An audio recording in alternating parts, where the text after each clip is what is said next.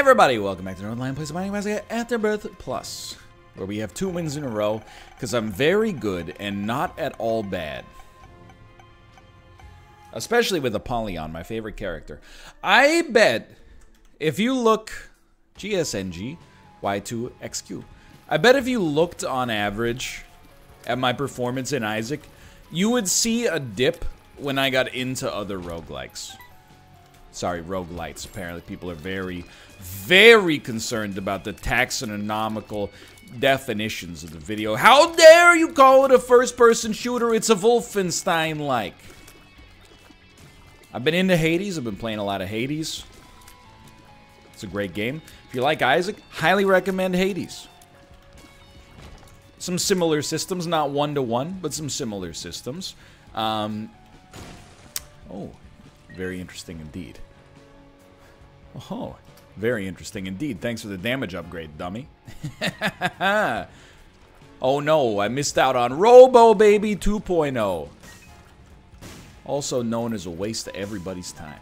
But I think when I play other roguelikes, roguelites, whatever you want to call them, my brain starts to rebuild the structures associated with the roguelite pathways and channels, and it pulls some neurons away from Isaac to apply them to other systems. It's a necessary evil, part of the business. It happens. All we can do is try to notice this happening and double down on actually paying attention to what we're doing. But hey, man, that's an attack that's hard to get away from. Kind of. You know what I think is, there's like a psychological difference in those games. In Isaac, if you get hit, it's pretty bad. In Hades, if you get hit, not really a big deal. If you get hit 20 times, that's where things start to get, you know, more dangerous. And it's not that Hades is easy. It's just, you know, the different styles. Like Isaac, in Isaac you have, you know, 2 HP. In Hades, you might have 300 HP. Just different strokes for different folkses. Today's a Sunday, by the way. Isaac episodes and the weeks associated with them just whipping by. Yesterday was my day off, and Kate and I went snowboarding. So it was a day off, but it was also like a day on physically. I think I mentioned this in a previous episode. Basically, skiing is really uncomfortable for me. Due to, like, my feet in particular. The ski boots are, like, basically made out of concrete. So snowboarding's got softer boots. But was it fun? Yeah, it was fun. It was also, like, really hard. Like, I'm definitely not at the point, or even close to it yet, where I would be like, oh, for my birthday, I want to go snowboarding. It's so much fun just ripping it up on the slopes. For me, I'm like, I can now put on a snowboard and go down an easy hill without dying. You mean without falling? I know what I said. Falling is still a pretty important skill in my toolbox right now. I use that when I can't stop. And I'm going too fast. But a friend of ours and his wife came down for the day. And Kate knows how to snowboard, but she never really learned the right way to do it, if that makes sense. Like, she taught herself, so... it was very helpful to have a little bit more rigid instruction. Great use of our limited HP early on here. And by the end of the day, I definitely did not feel comfortable, but I felt better for sure. I did skateboard a little bit as a kid, but I was never very good. But you know, and I skated like on ice skates, so I understand parts of the concept. Honestly, don't shoot the messenger. Continuum. Not really that good, in my opinion.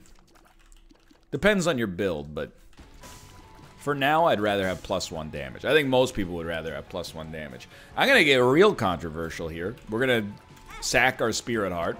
Not controversial at all when you saw what we got. And we're going to try to buy a battery charge to suck up Dead Bird as well. So the real cost for this gambit is a key. Not a big deal when you have 6 of them after the first floor. There is a battery charge. We could have also used a bomb to go for a Spirit Heart. Also advantageous. I don't see a bomb on the consumable map, but that's okay. But yeah, after the snowboarding yesterday, very sore today. But I think it's kind of like, you know, my metamorphosis into a Vancouverite. Yo, that damage stat. Plus the fire rate, dude. My metamorphosis into a Vancouverite is almost complete. All it's going to take is like one day in March. I'm going to be like, I went skiing in the morning, and then I went to the beach at night. It's crazy. There's nowhere else on the planet you could accomplish this. There probably is. I bet there's got to be, like, in Colorado, I bet you can... I mean, I'm sure there's other places, but just off the top of my head. In Colorado, I'm sure there's probably, you know, mountains high enough that they have snow into a little bit of the springtime, and then also areas where you could go to the lake or something. You're not going to the ocean, but... You know, take it from somebody, I live in, like, basically near the Pacific Ocean. All of Vancouver kind of like, it doesn't all straddle the Pacific Ocean, but it's all close to some kind of body of water, more or less. This is a little spooky. You don't get over it. You know, like I know some people have a dream, or at least like a little dream that's like, I'd like to dip my toe in the Atlantic and the Pacific Ocean or whatever. Or I'd like to at least see both oceans. Or maybe I'm just confusing this with the Martians from The Expanse, who are obsessed with the idea of Earth's oceans anyway. The point is, you don't get over it. You never take it for granted. But at the same time, you know, if you got other beaches available, it doesn't have to be an oceanic beach. If you got a good lake beach, don't let me be a snob about it. You know what's funny is that, like, when I was a kid, I went to Nova Scotia a few times. It's like one of Canada's most easternmost provinces. Not quite the most easternmost, and I hate that I even have to say that because people will be pedantic about it, but I dipped my toes in the Atlantic Ocean. I was like 11. I've lived in Vancouver for 7 years. I don't think I've had bare feet in the Pacific Ocean. I've gotten a lot of sea breeze on my face. There's no doubt about that. But yeah, I don't believe I've had a foot baptism in both oceans yet. It's a very North American thing to say as well, both oceans. But you know, like, let's be realistic. Probably not going to be dipping a toe in the Indian Ocean anytime soon. The Southern Ocean, that'd be pretty cool. And by cool, I mean like cold as heck. And the Arctic Ocean, I don't know about that. I mean, actually, I guess there's a chance if we ever went to like, where does the Arctic Ocean start? Like, what are the bounds of the Arctic Ocean? If we went to Alaska, so good. If we went to Alaska, are we on the bounds of the Arctic? I know the Bering Sea is there, but that's like a different, you know, it's a different body of water, right? But it's all the same way. Like, I was thinking about this the other day. I was like, what delineates a sea? Because if you look at, like, the east of China, there's the East China Sea and the South China Sea, which are both seas in the Pacific Ocean. But I'm like, what makes them a sea instead of an ocean? You know what I mean? Why are they a unique part of the Pacific? I'm assuming there is a reason, and it's not just, you know, oh, thanks, NL, we didn't think about that. But I don't know what the reason is. You know what? This is where you pull out, sponsored by Google Assistant. What's the difference between a sea and the ocean? Seas are smaller and less deep. But can seas be in the ocean? Whatever, dude. A sea is defined as a portion of the ocean. Hold on. Hold on. Hold on. Whatever. I'm over it. Basically, the short answer is that there is no short answer. And I decided, you know, just one of nature's great unanswerable questions. Fair enough. So I'm going to suck that up. And the fact that we continue to get damage upgrades for it is awesome. We did go to our item room. We got static tears. Everything's extremely hunky-dory yet again. I can't believe, like, this is 4 presses, I think, in a row where we have of the void, I should say. Man, the fountain damage is crushing me today. Enemies are spurting all over. But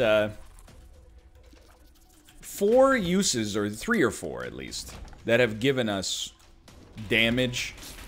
1 gave us tears, I think, as well. I mean, this is a really, really good DPS run. This is your classic. I always call out runs that look good but actually suck. This is the, like, exact opposite right now. This run looks a little underwhelming, but is actually extremely great. Just in terms of our, you know, raw damage potential. We only have 3 items. That was not a good pickup there, but we only have 3 items. But the 3 items are all really great. And then combined with our stats are just disgusting. So this is the foundation of an easily won run. So yeah, we went snowboarding yesterday. It's cool. It was a lot more comfortable than skiing. I can't deny that. But it's definitely a lot tougher to learn than skiing as well. I learned how to ski when I was 10 in like half an hour. You just, you know, if you've never been skiing, basically, you have a gas pedal and a brake pedal is more or less the way it works. Everybody makes fun of it, but it is the South Park thing. It's the pizza and the French fry. It's all about just moderating your speed at a novice level at least. So how do you do it? Well, if you want to go fast, faster, I should say, you point your skis straight. If you want to slow down, you create a little pizza wedge by keeping the tips of your skis together, but creating like a little snowplow out the back by moving, you know, your heels further apart. It's easy.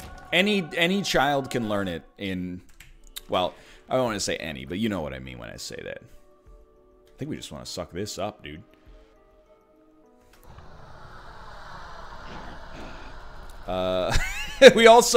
We got a luck upgrade, and then also, I forgot that that's an active item, so fair enough.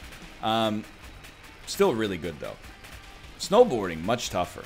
I think it's, you know, in skiing, you're always looking where you're going, so it's very easy to just be like, speed up, slow down, speed up, slow down, and you'd make it to the bottom of the mountain. If you want to get more advanced, which I never have, you can do the, you know, instead of doing pizza French fry and ruining the snow for everybody else, you do, you know, like the little parallel turns, but whatever, you know. I never got to that degree.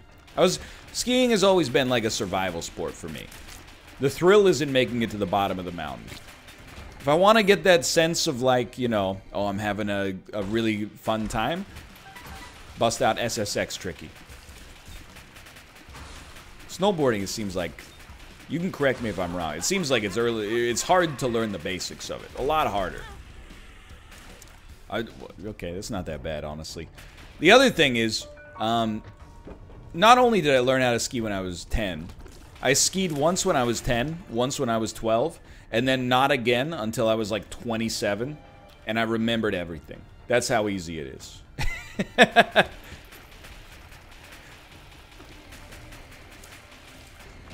There's not I'm not even going to say it's like riding a bike. I think it was literally just, you know, my brain was like, all right, pizza French fry. Turns out that still works. I will say, like, I like being an adult. Almost all the time. Probably more than most adults do. But one of the very few times I'm jealous of children is when I'm doing some kind of, like, winter sport. Because, to be fair, I'm just jealous of people who weigh less as well. But there's just, like, a physics problem. You know? I weigh roughly 200 pounds. Apply that to a waxed, smooth board going downhill at even like a 5-degree angle, and I pick up, I'm like Bowser in Mario Kart, right? We got top speed, out of control, handling, we're working on it, and acceleration, non-existent. If I ever get stuck, enjoy the spot where you're standing, because you're going to be there for a while. When I see these kids, first off, being a kid when you're doing that stuff is awesome as well, because if you fall, you don't, like, I don't want to say like 100% universally you don't get hurt, but you have so much less distance to fall, and you weigh so much less, that like those combined, I remember falling as a kid on the snow, It's like a landing in a pillow. It's beautiful. Falling as an adult, I feel fine. And I fell, I don't know, probably like 25 times or more yesterday. But it was like, every time I fell, I had to do a quick audit. I was like, did I sprain my wrist? The answer to the question, thankfully, no. Mostly, I'm just, you know, legs are a little sore. Butt's a little sore. More damage yet again. I love to see it. You love to see it too, I hope. If you do, click the like button. Subscribe if you want to see more in the future. Dude, how weird would it be if we just started cutting these Isaac episodes up? Sorry, guys. Life since the adpocalypse has been real rough. We're posting 10 minutes of Isaac a day. Probably stop talking now, because I think there's YouTube channels that do that. Come back tomorrow. See what item we get from the mom fight, you fool. You don't even get it. It's going to be the Polaroid dummy. They don't even know. They lack critical information, dude. Anyway, that was my Saturday. It was fun. I had a good time. Then when we got home, I turned on the TV, watched absolutely nothing for like 45 minutes, just luxuriating in not being moving, you know? I think I could get to the point where I actually, like, am excited to snowboard and I have fun snowboarding instead of merely just trying to survive. I know that sounds like I'm a negative person. It's not the case. I understand, you know, I've gone skating for fun. I've gone skateboarding, rollerblading, biking for fun. Like, I like that stuff. It's just that, you know, there is also, like, people laugh when I say this. Snowboarding and skiing, like, I really think, I'm gonna say no for now, but I want to get it back. I really think, like, of any casual sport, they carry the highest risk of injury and death. You're relying on, here, let me give it to you straight, okay? Can you get into a bike accident? Of course. But the thing with biking is, like, mountain biking, different story. But if you're just, you know, road biking, if your legs get tired, you just stop pedaling. And then you're like, okay, big whoop, right? So you're just stopped. In skiing and snowboarding, you know, gravity is pushing you down. Your legs get tired, that doesn't mean you stop. That's not how the physics of the equation work out, you know? If your legs get tired, you actually, it's a catastrophic feedback loop. If your legs get tired, you lose the ability to slow down, which is much worse than losing the ability to speed up. On top of that, it takes place on a mountain. This is very nice and also extremely important for us. This is a little spooky, I'll admit, but I think Maw of the Void makes it worth it. A lot of items in here. This would have been a great time to have Void, but I think it's better this way. We just have to last 6 rooms or a battery charge, whatever's closest. We probably shouldn't have even done this because there was like no risk of us being in any sort of trouble, but what's done is done. Like, I'm always surprised that, like, when you go to these mountains, I know it's gonna sound like I'm like a quote-unquote nervous Nelly. That's a great item for us, brother. I'm not, like, I recognize that it's not like, don't go skiing, you'll die. Like, that's not what I'm saying here. What I'm saying is, I'm surprised, like, more people don't die. Not only, I mean, I understand there's been high-profile deaths and serious injuries and stuff like that, but at the same time, you know, you're just, at any given moment, you're like 1 or 2 seconds away from falling off the side of the trail. Like, I'm just surprised, because I see people driving. You know what I mean by this? Like, I see people when they drive, and they drive like fools all the time. Not everybody, but some people drive like fools all the time. Some people drive like fools now and then. If you ski or snowboard like a fool, You're playing a very dangerous game, I think. You're playing a game, you know, where the cost is your own life, potentially. I'm surprised I don't hear, like, we're going to Whistler next week. I just want to Google something. How many people die at Whistler every year? Let's see if there's a, let's see. Statistics. No, this, I don't, when is this article from? 2015? It's not a long time. Or that's not that far ago, I mean. So I'm hitting Whistler, typing that in. It seems like 8 or 9 deaths in a 6-year period. To put it statistically, more people died driving to and from Whistler in that same period. Yes, okay. Let me also say, as someone who drives the Sea to Sky Highway to get to Whistler, that's because people on the Sea to Sky Highway are driving like jerks at all times. Everybody's out there in their rented, you know, Tony Stark's hatchbacks, trying to pass on a single lane road that cuts between the Pacific Coast Mountains and the Pacific Ocean. So, you know, I wouldn't take that necessarily as, you know, driving is more dangerous than snowboarding. I would take it as,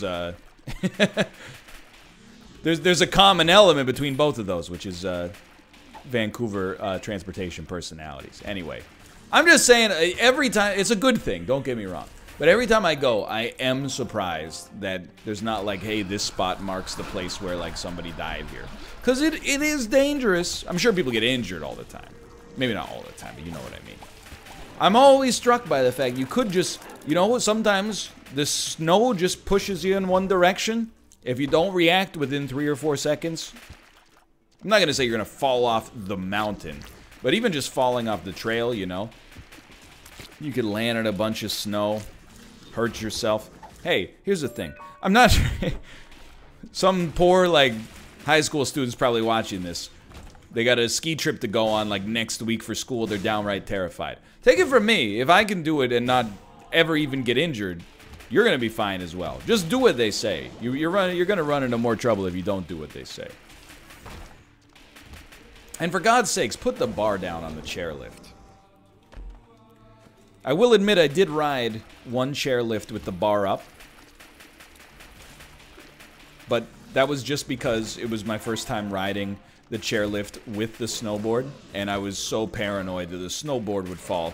I was willing to risk my own life falling out of the chair to not move to try to make sure the snowboard stayed up. You know what I mean? I was paralyzed with fear. And it was fine. But it did shudder for a second, and I was like, this is where I die.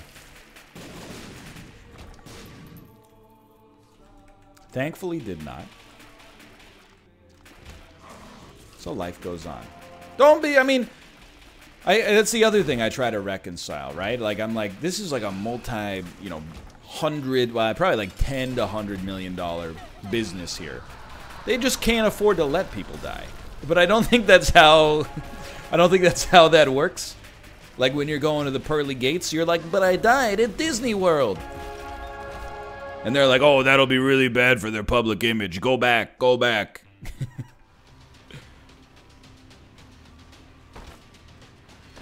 We'll try this. Everything else, very suckable, I think. This is an easy win. I can't believe we're 24 minutes in. That's an early run. That is a run you can hang your hat on. Which is great. Maybe I can fit in another one tonight. I missed a little bit of time earlier today because I had to meet our old landlord for a very terrible meeting. I thought the meeting was to give us our security deposit back. Instead, she rubbed her finger over every surface in our old apartment and went, that's a little dusty. And I went, yeah, I don't know. I paid for professional cleaners to come through, and they did. So, you know, maybe you're just insane. And, you know, we've lived here for 5 years. The fact that you expect it to be completely, literally spotless is a sign of your own delusion. I didn't say that. All I did was kind of disinterestedly go, huh, well. And then I said, can I have my safety deposit back? And then, or security deposit? And she said, oh, I'm just the property manager. I still have to get it from the landlord. It'll be a couple of weeks. And I said, okay. In my head, I was screaming, why am I here then? You could have done this all without me being here. Anyway, I know you're going to think this is a, you know, like the lady doth protest too much sort of situation. The place is freaking clean, dude.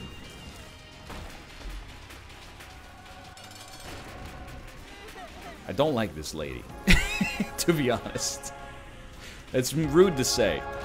But she opened up the oven, and there was like just the slightest little patch of like some kind of stain in the oven. And it's not like, you know, a blood stain. It's just a little, like a food stain. And she was like, well, I'm going to leave you the keys, and you can clean this up and then get back to me. And I went, like, what I had said literally was, I'm not going to do that, so is there any chance, you know, maybe you could just get someone to do it and take it out of the security deposit? And she said, I'll tell you what. We'll just see if anybody notices, and then if people notice, you can pay to have it cleaned from the security deposit. It's like, yeah, this sounds like a good idea. Also, get over yourself. Anyway, for now, thanks for watching. I hope you enjoyed. If you did, click the like button. That was a great deal. Of course, subscribe if you want to see more in the future. For now, thanks for watching. I'll see you next time. See ya.